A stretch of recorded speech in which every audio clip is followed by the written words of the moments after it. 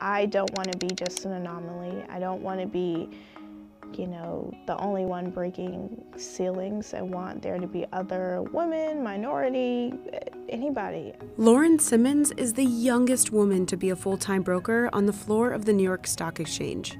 Well, usually I'll say I work at the New York Stock Exchange. Oh, what do you do? An equity trader.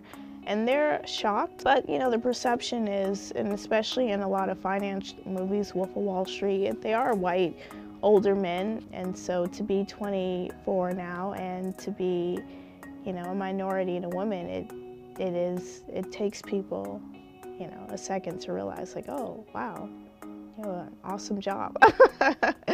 Lauren is just one of 2 female brokers on the floor. With there being another person that is different from everyone else, it does bring diversity and new conversations and new breath to the floor. As far as looking to a mentor that looks like you, obviously that's not going to happen. I, am grateful that I do get to work with men that do want me to succeed. Richard Rosenblatt, my boss, the CEO of the company, he has given me so much career advice outside of the exchange floor. The New York Stock Exchange itself doesn't hire brokers.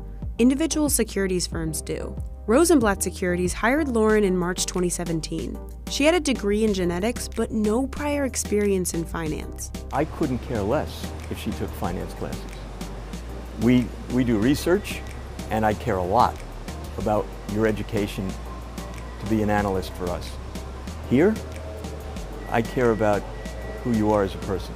When Lauren's story was first reported on in March 2018, there was a media storm, and she felt like change was happening.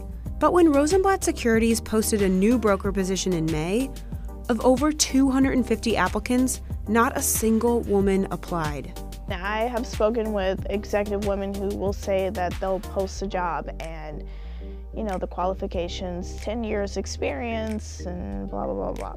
And the woman will have, everything but the 10 years and will say, well, I don't have the 10 years, should I apply? You're more than overqualified to apply for this job. Please apply for it.